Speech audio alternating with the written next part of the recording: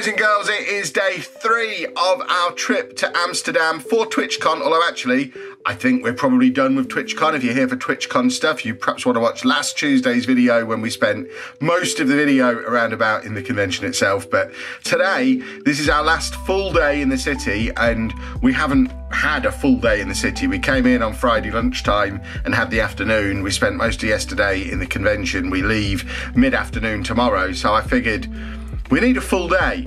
That being said, it is 1:15. We've slept in. Still catching up on all the sleep from having to get up at stupid o'clock in the morning the other day. And also, we've done a lot of walking around and a lot of exercise since we've been here. So we needed the rest. We need, especially Anna, who is a little bit broken, aren't you? Anna's back, knee, all these things that she's been suffering with more and more in the last few months. 2 days of walking, she really is struggling. So I'm dragging her out first thing because she's, first thing, it's 1:15. I'm dragging her out first thing because we need to find some breakfast. She has to eat. But it might be that later on in the video, I'm dropping Anna back here and seeing what I can do on my own. But on the agenda today, we have the Rubber Duck Museum, we have the Copa Football Shop, we have the Johan Cruyff Arena, hopefully FEBO for some vending machine food, hopefully some proper Dutch chips, some kind of breakfast along the way. There's lots of fun to be had. Let's go, fun, it's fun time. Well, change of plan, Anna got about 3 steps down the corridor and just couldn't. Her back and her knee are wrecked. So she's had a little something to eat at the hotel. I'm leaving her there and I'm gonna head out and do all the stuff that I was gonna do that didn't really interest her anyway. So like, I'm gonna try and get over to the football ground, try and get to the football shop. Gotta save the rubber duck shop and stuff like that for tomorrow. They're fun to do with Anna. But yeah, I'm gonna go out and do Kevin things. I've got a day to myself. I could, I guess, go over to the convention. I think I saw that yesterday, so I might go and have a rummage around Amsterdam. Apparently there are toy shops and comic shops and hobby shops and various things like that. I'm not sure if I'll find any of them. I'm just gonna go and wander around, see what I see. It is important to note as well, my knee, that was pretty much better, feels absolutely wrecked again this morning after 2 days of walking constantly. So I'm afraid the little bit of camera shake caused by the limping is back today.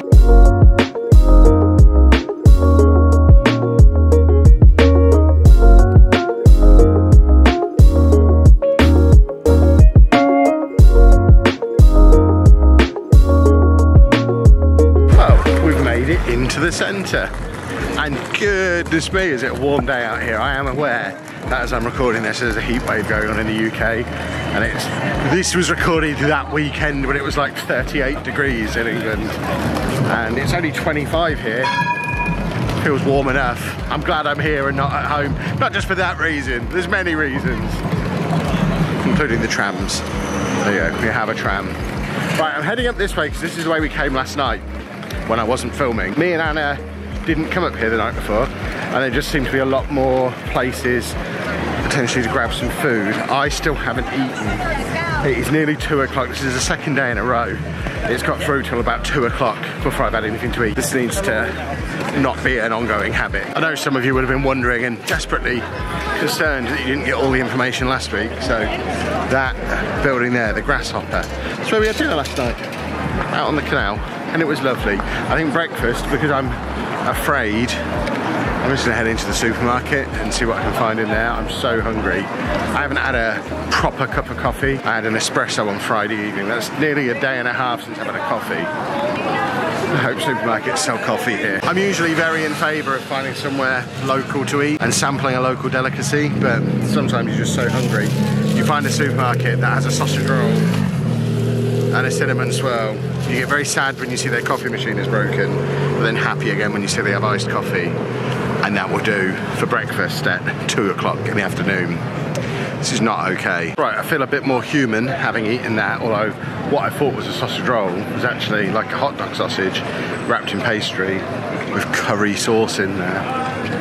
That is a proper game changer. Are we going to try and cross this street? This seems like a bad idea.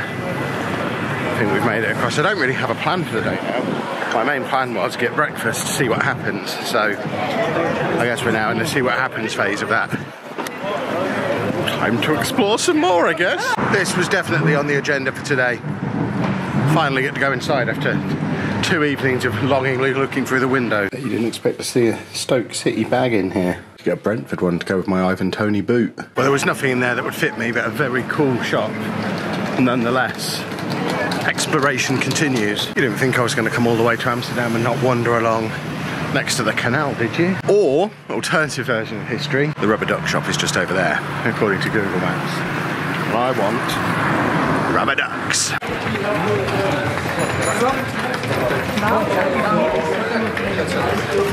I made it all the way over here, and they're closed, but it looks so awesome in there. So, I guess I find somewhere to sit and have a coffee. 50 minutes, it looks like plenty of options. I've got to wait. I've come all this way, you have to wait. So many ducks.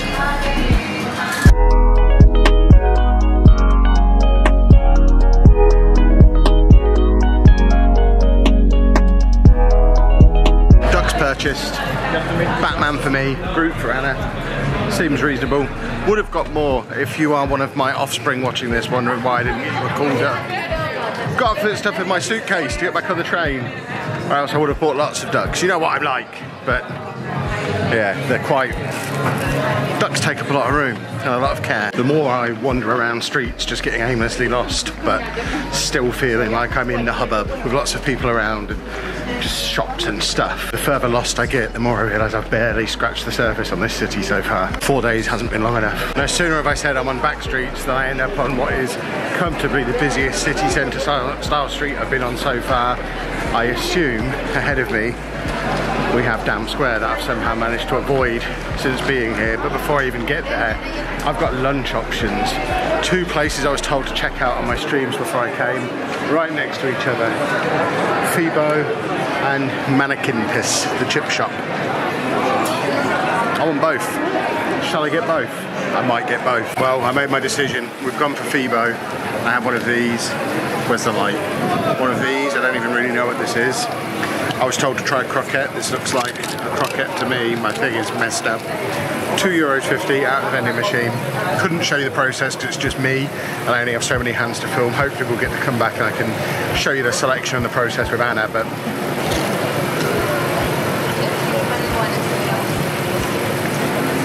it's like it's full of a really thick chicken soup.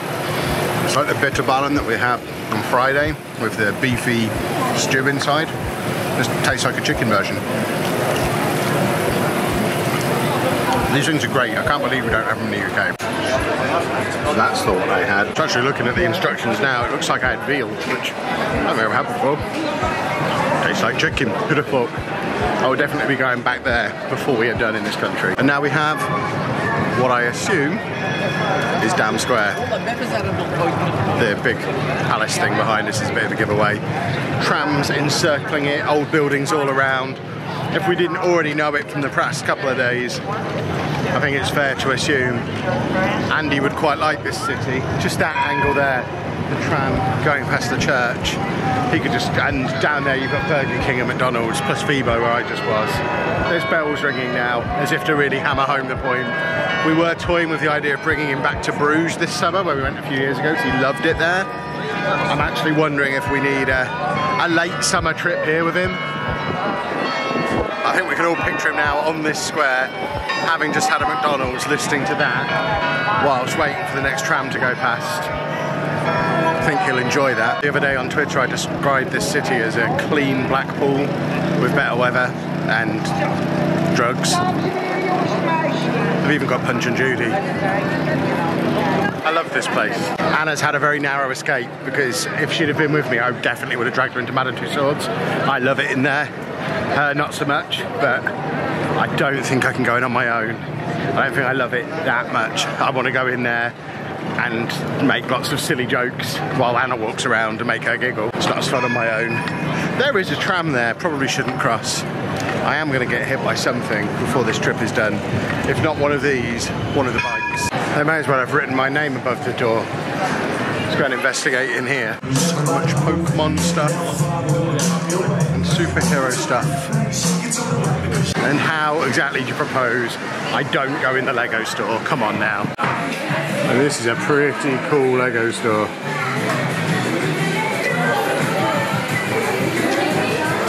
Next up, Ajax fan shop. Nice little football themed souvenir then.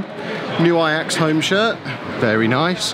Got the opposite a cheese shop as well. I would quite like to go over and see the stadium, but looking at Google Maps, it's like 5 kilometers from here, which feels like a lot of faffing about when I am pretty hot and sweaty and could probably start heading back towards the hotel. I think I've done all of the bits that Anna really didn't want to do. I could probably save the stadium for another day. Maybe. Right, decision made. I'm gonna go and check in on Anna, but first I need to stock up on some supplies for Anna and potentially supplies for me in case she really isn't feeling up to even going out for dinner later. Hopefully, after a day of rest, she'll be feeling better and able to get herself vertical again.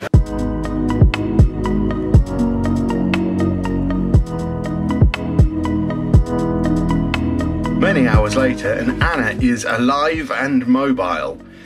It's 6:30, and I'm going to get her out of here for the first time today. It's Sunday. I'm not sure what time Amsterdam in general shuts down on Sunday. I think shops and stuff are likely to be closed now, but restaurants should still be open because, you know, it's a major city in the middle of summer. It'd be mad for stuff not to be open. So we're going to head out, find somewhere to have something to eat, and then take Anna on an evening-long adventure. Ha ha ha.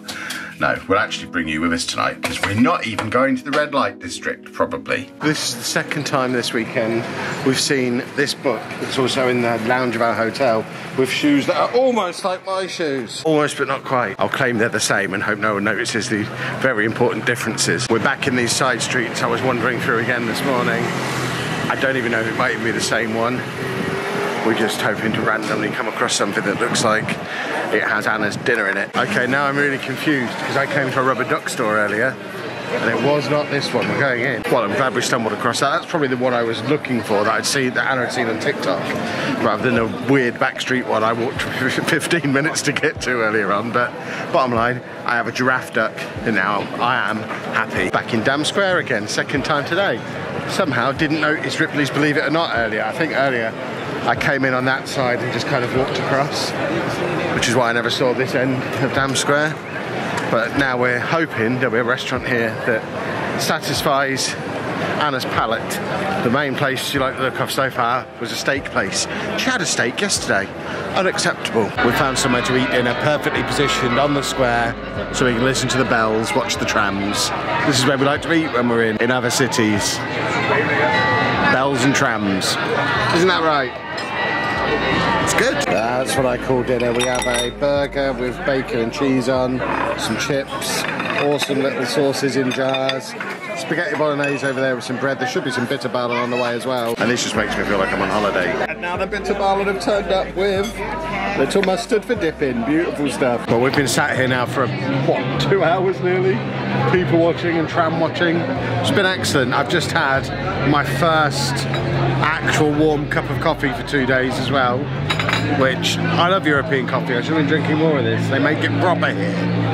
But, best £16 I ever spent. Yeah, Anna's loving her fan, and we're just waiting for the sun to go down while we watch trams go past, and there's some kind of street performance thing going on over there as well, which sounds like, yeah, it sounds like they keep playing the Game of Thrones theme song on a flute, which is weird. Well, here's one thing we haven't really done since we've been here: souvenir shopping.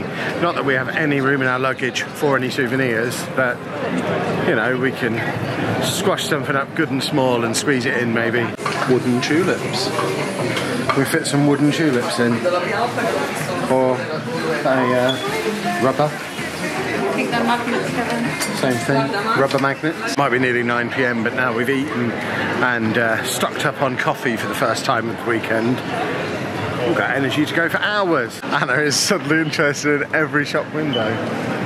Do you want some candy? Chris, you'll probably have to bleep out the naughty word there so that we don't get demonetised. One day we're going to have to come back with the car so we can bring a windmill home for Andy. I think he'd like an actual working windmill, but again, just like everything else we're seeing in these shops, we ain't getting it home. We were pretty much fully packed on the way here.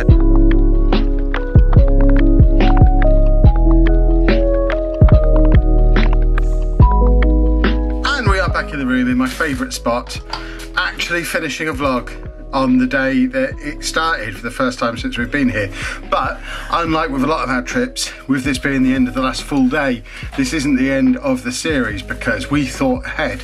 Our Eurostar tomorrow doesn't go home until, or doesn't leave Amsterdam until 3 o'clock. It's not actually a Eurostar either. We've got to get a train to Brussels and then the Eurostar from Brussels, but we don't leave Amsterdam tomorrow until 3. So we've got a late checkout here for 2. So we're going to set an alarm for the morning so we can get out and about back into the city one more time, because there's a couple more things I still want to do. I want to get a personalised chocolate bar. I want to take Anna to FEBO, and I want to try something from there that's not the veal. And I haven't had any of the local chips from any of the local chip places yet. So I need to get some of those in me as well. So it all comes back to eating for me, but there's stuff for us to do. And of course, that video will be coming up next Tuesday. And then after that gives us about a month to figure out what our next trip is going to be, so we can keep Travel Tuesday rolling, because it's been going since May now. We've got to keep this going forever. We're a travel channel now, apparently. And we'll see you next week. Toodle pip. Well, some shenanigans are afoot. We've made it as far as Rotterdam. There was no magical connection from here. We think we may have a solution.